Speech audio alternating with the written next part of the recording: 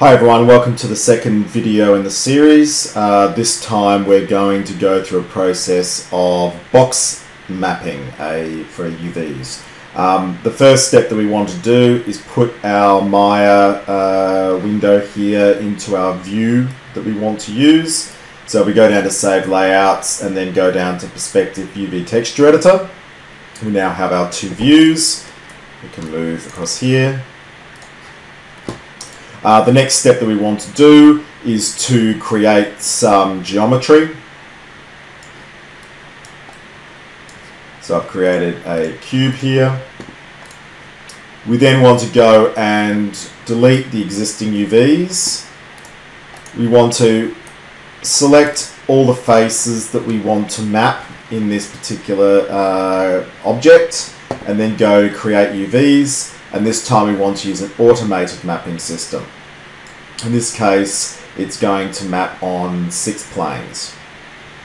We can see that here, the different projection maps being applied and being shown here in the UV texture editor. So the next step that we want to do is to make sure that we rotate our UVs to the correct rotation. So we can do that by coming up into object mode and selecting, say, the top face here at the front.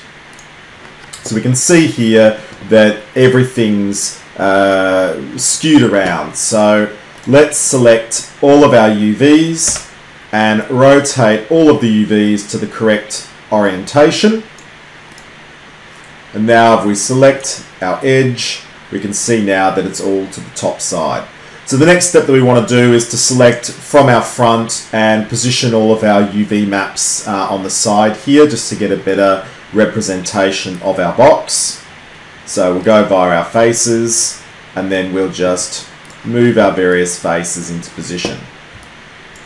Again, select and move, select and move, select and move, and go back to our front face and go to the left hand side and move, and then to our right hand side and move.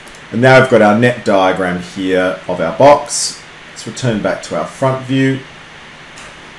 So now what we want to do over here is to sew each of these individual edges to each other.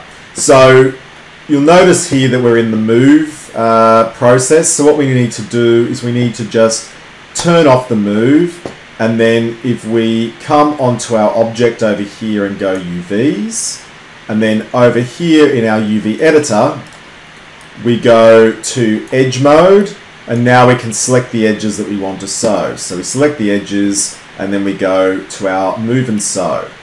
Select the edges, move and sew, select the edges, move and sew, edge, move and sew, and edge, move and sew. Then we want to select our UV, scale it down,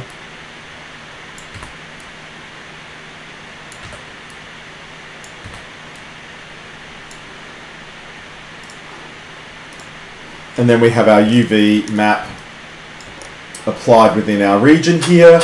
And then we go through the same process as I showed you previously, where we go to polygons, UV snapshot, apologies, make sure that you select your object and all your faces first, then go polygon, UV snapshot, select your location. I'm going to call this box UV. Again, I'm just going to keep it at 512. Make sure you keep your aspect ratio, don't have anti-aliasing lines on, and then we'll save.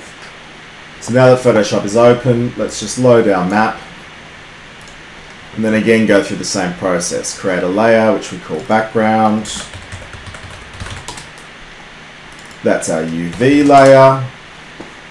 On our background layer we want to paint it, change the layering order, create another layer which we'll call texture,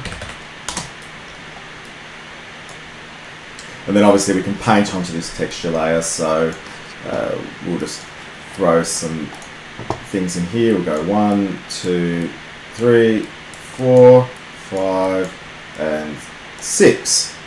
Turn off the UVs and go File, Save As, Desktop,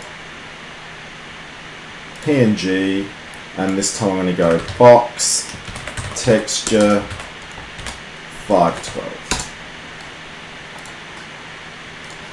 Back to Maya.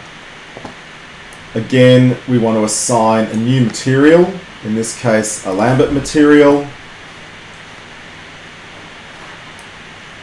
Go to the material attributes, select the file,